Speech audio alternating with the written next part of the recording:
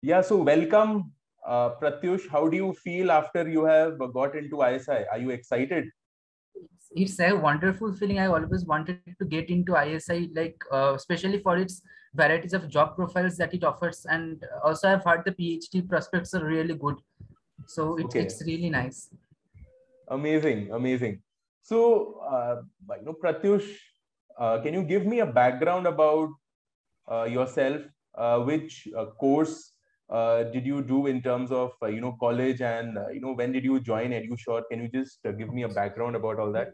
So I have completed BSc in economics from Presidency University, Kolkata, and Okay, I joined EduSure in 2 years back. So I have completed the Eco Masters and the Eco Topper course. okay, okay, fair enough. So, Pratyush, what were the challenges? How did you feel that the journey progressed forward? Can you give me an idea that what worked for you? Any advice to the MS QE aspirants for 2023 So this when I first joined the course, I wasn't able to solve only a few questions. I was able to solve only a few questions. Particularly the maths and statistics portions were difficult.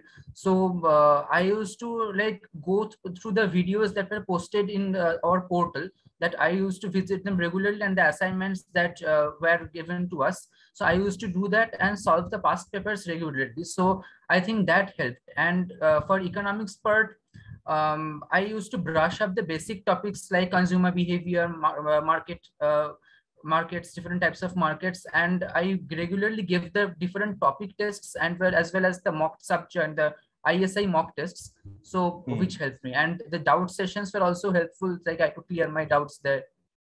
Okay, okay, fair enough.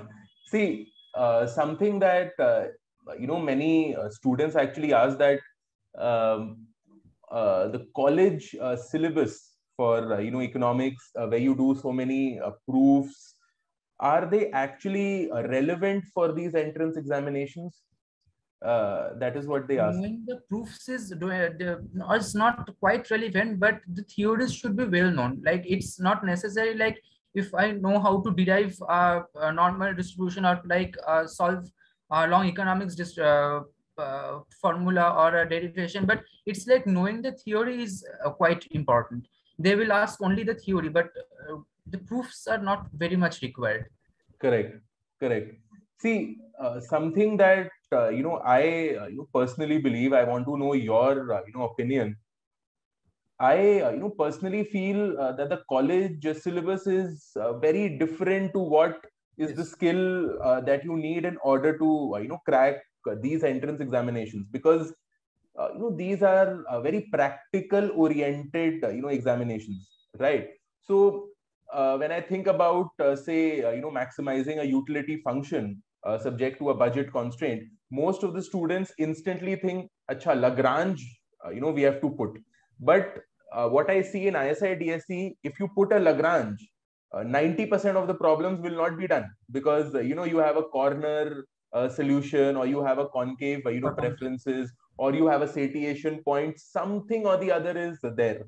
So I personally think that if your college examination is a cricket, cracking into an ISI is a football, right? They are completely different.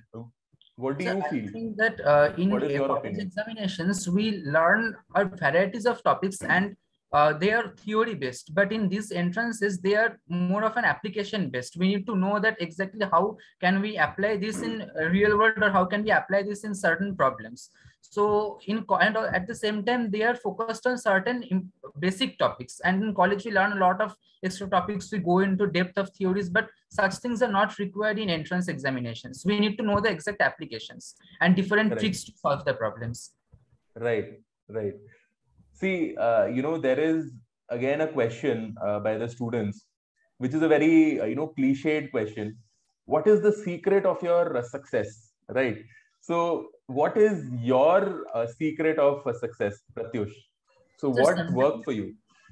So sometimes I used to feel very happy when I could solve the problems, and sometimes I used to feel very low. But I think the main thing is we should be able to believe in ourselves that we can do it.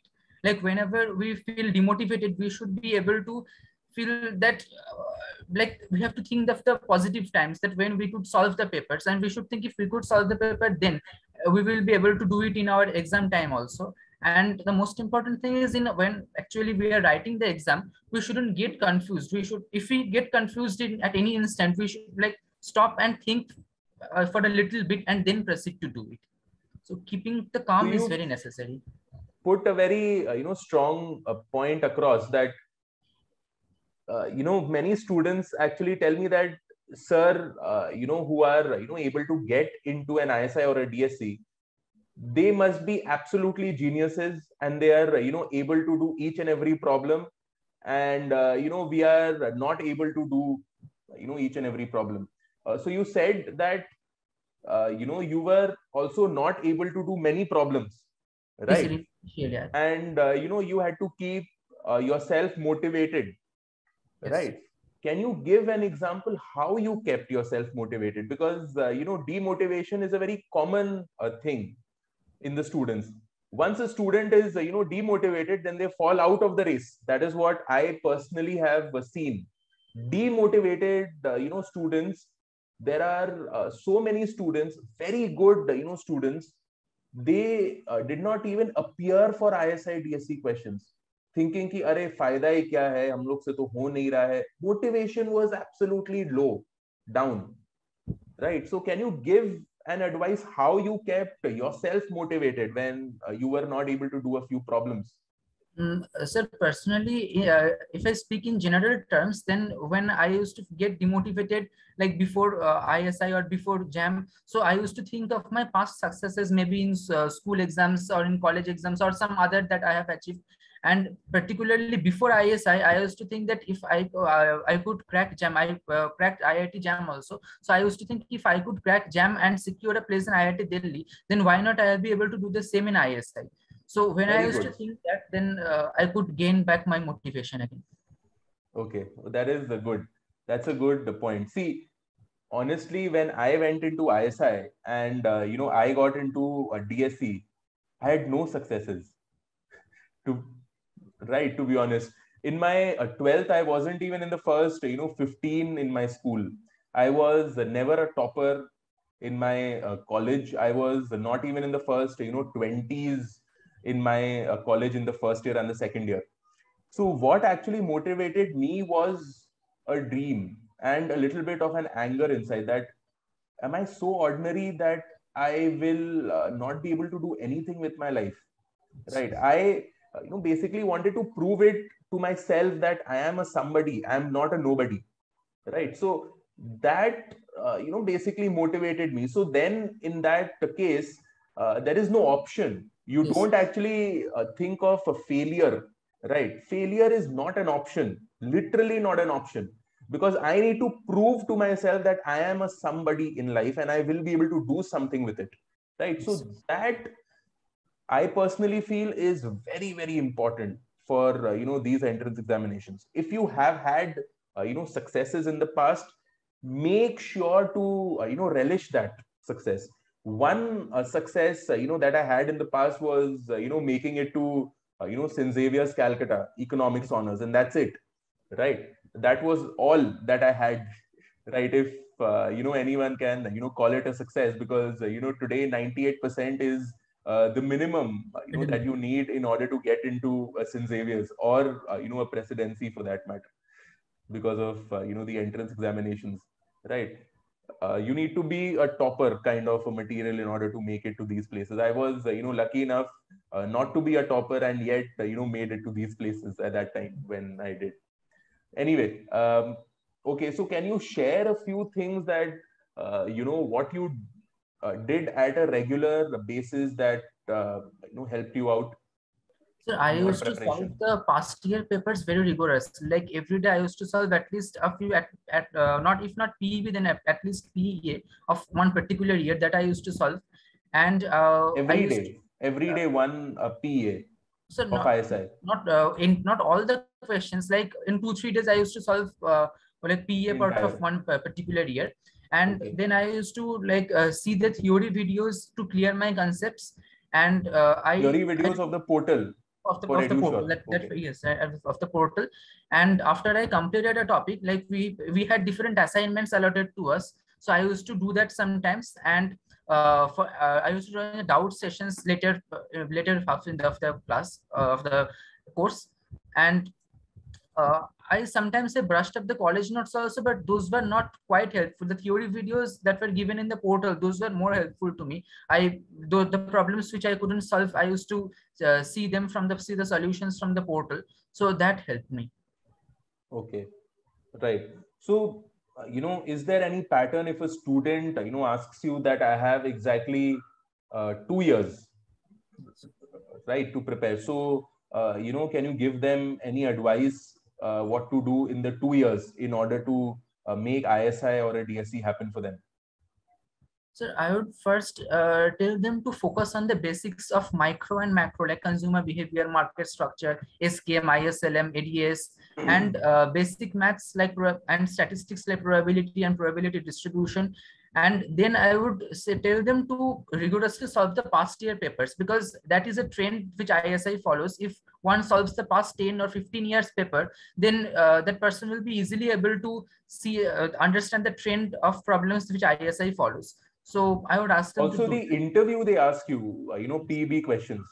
So PB is, important for the interview as well. Many Yes. students, ask me that, what do they ask in the interview, sir? So they ask, many questions from the PB part itself.